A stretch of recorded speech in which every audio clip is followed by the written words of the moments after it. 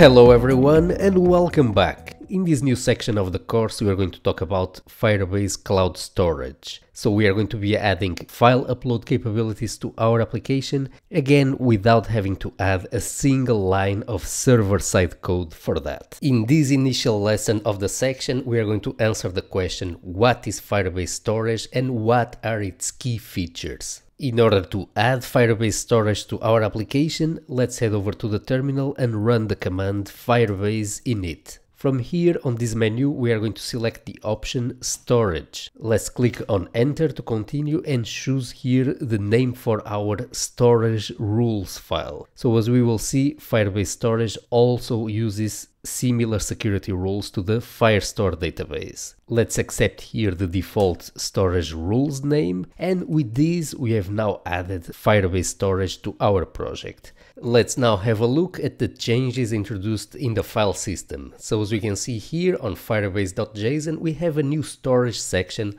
where we define the name of the storage rules file. Let's have a look at this new file that was generated. This new file contains here a default set of security rules, just like we had before for Firestore security rules. These rules here do not target the Firestore database, instead they target Firebase Storage. We are going to cover storage rules in detail later in this course. Right now we simply want to quickly review this default set of rules. And what this default set of rules is saying is that any user, as long as the user is authenticated, can both read any file that we have uploaded, and it can also upload new files and rewrite existing files. So this is a good default set of permissions for a development environment. Again, we would not want to deploy this set of rules to production. This is for development purposes only. Let's then deploy this set of storage rules to production in order to be able to start using Firebase Storage. Let's head over here to the command line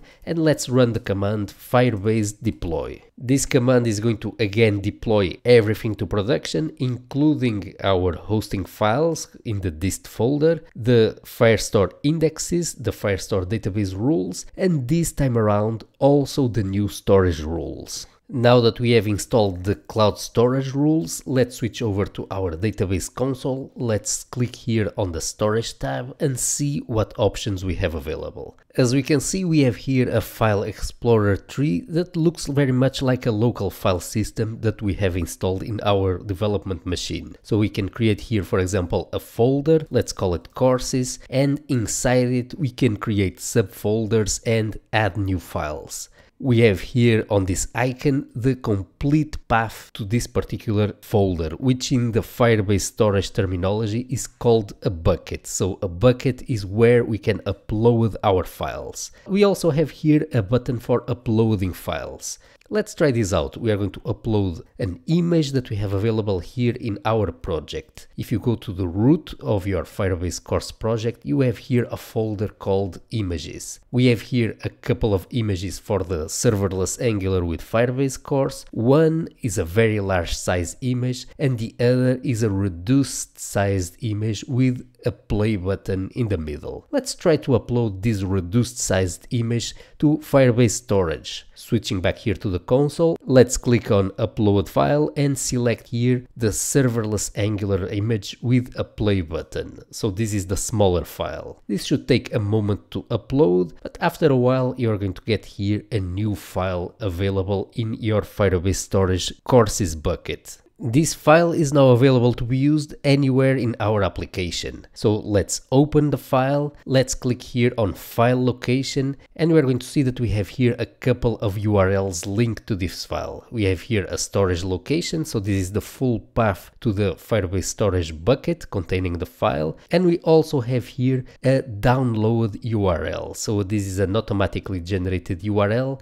that is going to allow us to access this image. If we click on this URL, we have copied the URL to the clipboard. Let's now open here another tab, paste the URL, and we can see that indeed we can access the image as expected. Now the great thing about this URL is that it can be revoked, so we can generate multiple download URLs to the same resource, but we can also revoke them and deny access to the resource to a given user that had created a given access URL, for example. So as you can see, this is a complete file upload solution. Uploading files via the console might come in handy from time to time, but in most cases we are going to be uploading files via our front-end application using the Angular Fire API. So that's what we will be doing in the next couple of lessons. Before going any further, let's click here on the courses folder and let's delete it so that we can start from a clean starting point. So now we have removed the courses folder and we have here an empty root folder.